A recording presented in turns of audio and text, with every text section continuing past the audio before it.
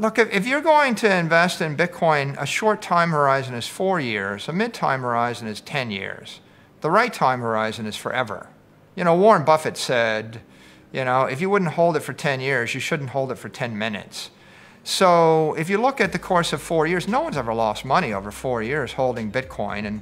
And if you look at, you know, our experience, we started buying it at $10,000 and now it's up by a factor of 4. So given the right time horizon, you're fine. So it's a blessing and a curse.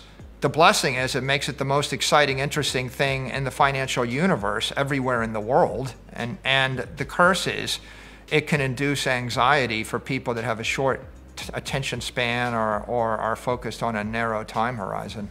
I think that there's a lot of dynamics here. If you look at the entire crypto ecosystem, you have a set of regulatory uncertainty, especially regulatory uncertainty around stable coins and crypto tokens and whether or not they're securities. And that creates a little bit of anxiety.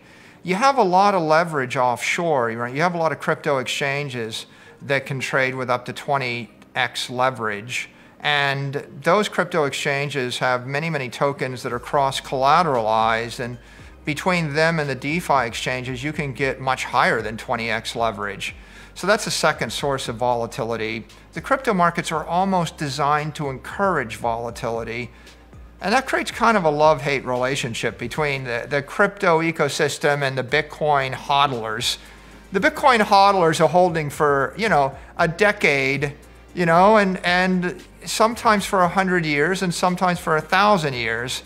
And yet you've got fast money hedge funds that have a tax incentive, a huge amount of leverage, and massive volatility. But you have two totally different investment mentalities here.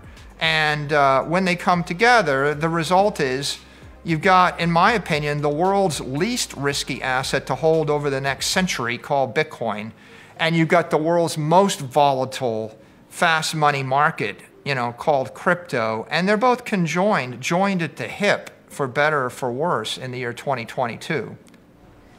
I feel like it's consolidating at this level. This is a great entry point for institutional investors. I talk to high net worth individuals, family offices, public company executives, private company owners, and they watch Bitcoin run up in 2021. And there are a lot of people that would be afraid to own it if it was going up 400% a year. But if they're staring at it and it's 40% off the all-time high and it's consolidating, and they see that it's being embraced by people like Bill Miller, by very well-respected investors, it's being embraced by the regulators, it's being embraced by senators and congressmen and public investors and public companies.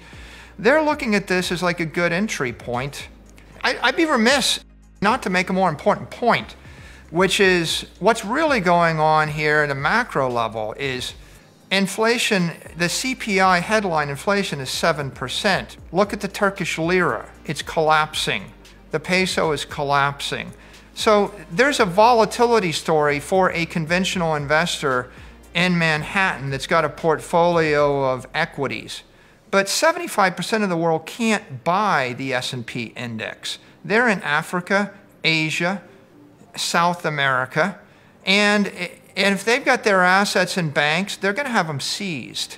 They can't buy the equity. So the real story here is digital property that solves a problem that 8 billion people face. Yeah, we're going to buy more.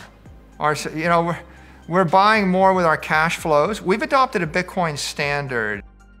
That means that when we generate cash, we sweep it into Bitcoin. We've been generating, anywhere from $70 to $100 million of cash flow. So we will also buy Bitcoin with debt. We bought Bitcoin with $1.7 billion worth of convertible debt. We bought Bitcoin with a $500 million senior secured note that we pay 6 1/8% interest on.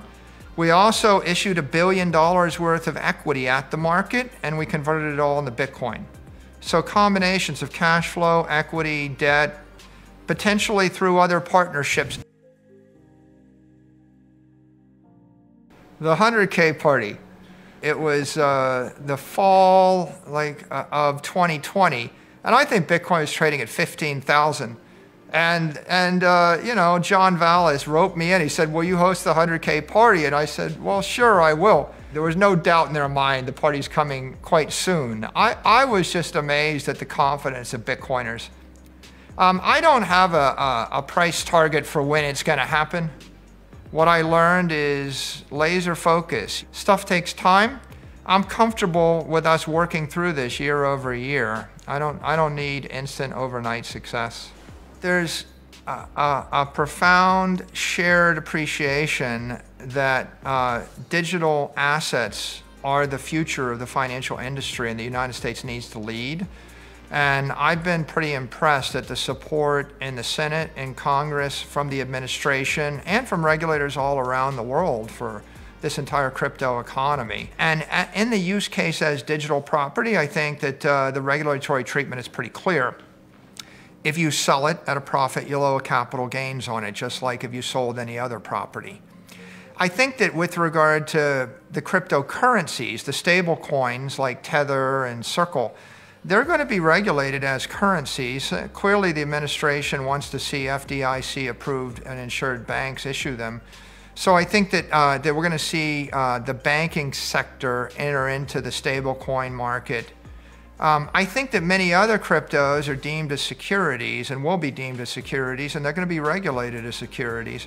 I think that the marketplace is waiting to see what those expectations will be. And I think it's pretty clear that the writing is on the wall with regard to crypto exchanges, right? The SEC wants them to abide by the principles and the rules of national securities exchanges. And they've said that in the spot ETF denial letter that they wrote, and on several occasions. So I think the regulation is coming to the exchanges. I think regulation is coming to the crypto security tokens. I think that with regard to stable coins, this is going to be a good thing. Right now, the stable coin market is maybe $170 billion all in. It's grown dramatically, but the truth is there's a demand for trillions of dollars of US dollar stable coins.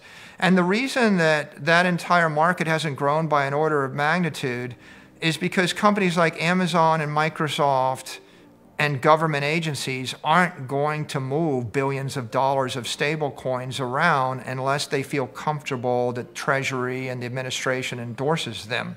And when we see FDIC-approved banks, when you see a JP Morgan issue a stable coin, you may see $1 trillion worth of that.